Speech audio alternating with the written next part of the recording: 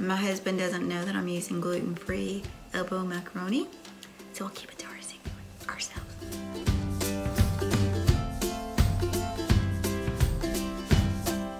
I'm going to be making a venison goulash in the crock pot.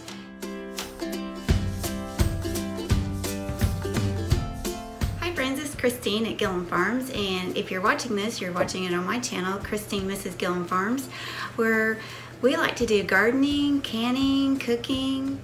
I'm really excited because I've been invited to the Crocktober Fest 2023 that is being hosted by Jeni at Jeni's Scratch Made Kitchen, and co-hosting with her is Tony at Kettle Kitchen.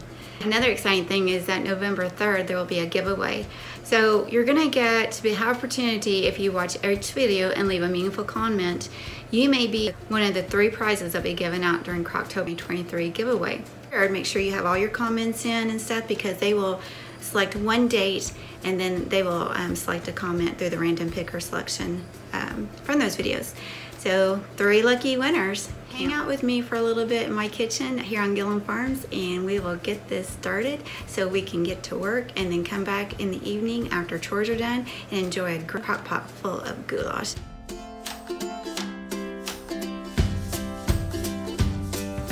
So we just added 1 tablespoon of olive oil in the cast iron pan that's already preheated. Now I'm going to add my ground venison.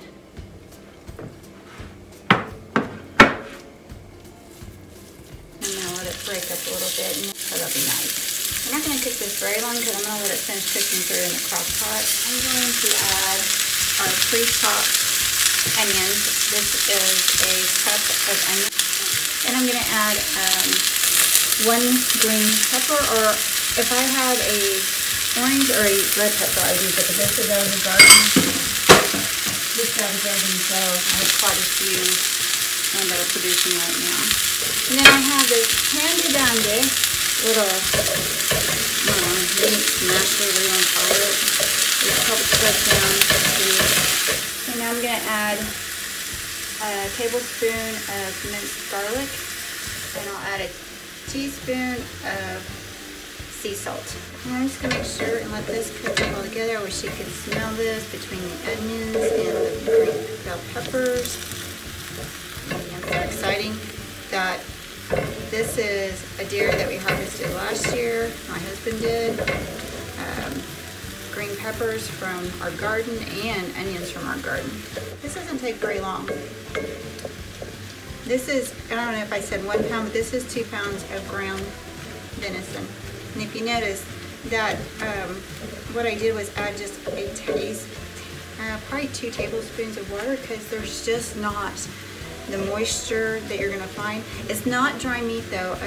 I don't know, a lot of people say they don't like venison. I always say it's because they don't like it because how it was probably, if you don't like the deer meat or venison, you probably don't like it because 1, if you had it probably wasn't either cooked properly.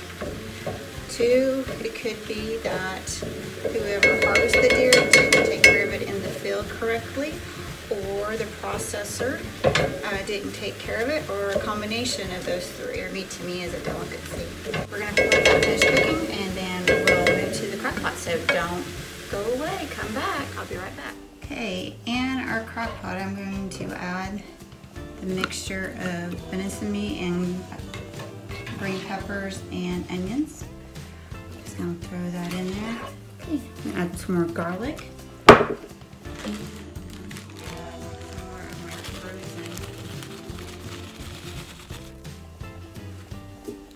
Some more, probably half a cup of my frozen onions, because I like a lot of onions in those.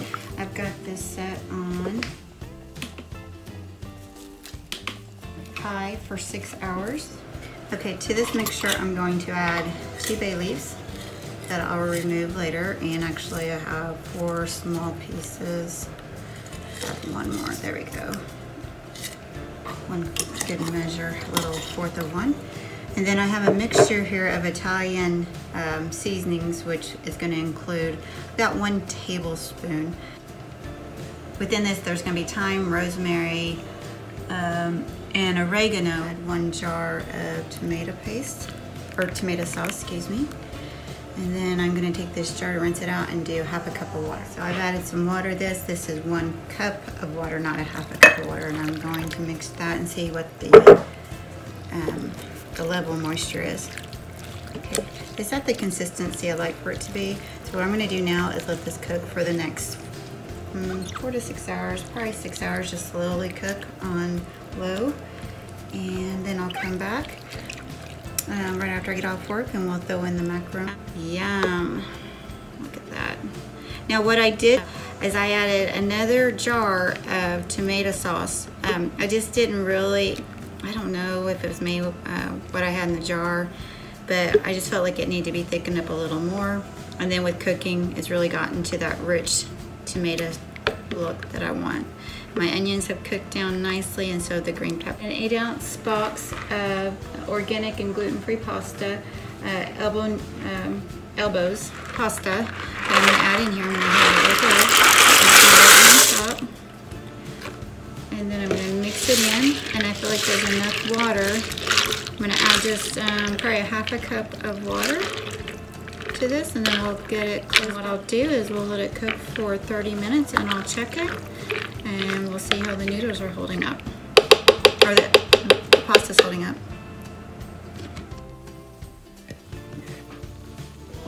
Oh yeah, I don't know if you can see all the, oh yeah, I don't know if you can see all the yumminess or steam coming off it, but if she is hot, we're gonna turn it off. And we're just gonna place it on warm. That way, I'll make sure it's not sticky. What I wound up doing, well, after I added that macaroni and cheese and they were al dente, I wound up adding a can of corn. Johnny and I both like a little bit more substance to it, just a little bit. Just corn, that's it. So now what we're gonna do is I'm gonna get me a little bit here and we're gonna do a taste test.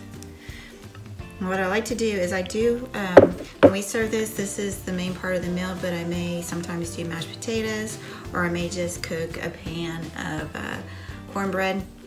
Or one of our favorite things to do is to take like our summer squash, if I have it either in the freezer or fresh, cook that up with some, just roast it and with a little bit of olive oil on top and some lemon pepper. We like that with it, or just some roasted root vegetables. Okay, we have a little bit of a sampling of the goulash. All right, got a little bite size, well, more than bite size, but I'm hungry. I'm gonna do a taste test of this venison goulash in a crock pot and hope it's all great, but you know, I have made this before, so I know it's a good thing, but let's taste it just in case.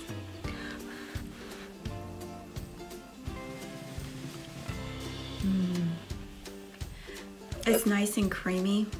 Venison is not overpowered by the seasonings I placed in here. They just marry well together. The corn gives a little bit of a bite, and the noodles, macaroni noodles that are gluten-free, held up extremely well. I just want to remind you on this recipe, you know, there's so many different things you can do with it and add to it. I added corn. You could add whatever you might like. We've added in the past, we've added green beans, fresh cut green beans. We've added squash. We've added zucchini, broccoli. It's whatever you want to add vegetable-wise. And also you could use different pasta. Elbow macaroni and cheese is what, you know, most people are familiar with. And I called it macaroni and cheese. Not macaroni and cheese. Boy, it's hard to say elbow macaroni without saying the cheese, isn't it? It's just for me. Anyway, and also, you know, on the venison, if you don't have venison, you don't like venison, there's always ground beef. I would try to get a lean ground beef, but if you don't, that's fine. Just make sure it's really good and drained. It'll be a great flavor too. There's also ground turkey, ground chicken. You could try that. All right, well, thank you for taking the time to watch this video. I really enjoyed making it. It is a childhood memory recipe, and it's also one of our favorites when we're out maybe hunting or it's been a long day at work. It's something that's ready for us when we come in, made with our favorite protein source, which is the recipe down in the description of my video, along with all the other channels that are participating in this great collaboration. I love collaborations, and I hope I get invited to more. This is my third, being released on October 3rd. Can't wait. There are so many amazing channels that are on the list, some that I've been following for many years. To remind you that November 2nd there will be a giveaway. It starts at 4:30 Mountain Time, or 5:30 p.m. Central Time, or 6:30 Eastern Time. And just a reminder, the giveaway winner will be chosen from comments on from a random day. So be sure and go out, and again, you're going to find some great recipes that you get to add to your list of go-tos. And in addition, like I said, the cherry on top is going to be that there's going to be 3 winners. 3. So what they will do is do a random date selection. So whoever's videos fall in those days, they'll then do the pull a random comment. So be sure and leave a meaningful comment for each one of the videos that you watched for your chance of winning.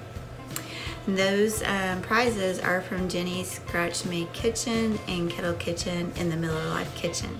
Okay, again, I want to thank Jeni at Jeni's Scratch Made Kitchen and Tony at Kettle Kitchen for inviting me to this year's 2023 Crocktober. It was an honor to be invited, and I hope maybe I'll be here next year. Anyway, I'll be watching the rest of the videos along with you and making my comments. So I love collaborations, and I hope I get invited to more. One last thing is, if you like this video, please give me a thumbs up. It helps the algorithm, as you all know. I appreciate your time, and when I say God bless you, and I hope you have a great week. Take care.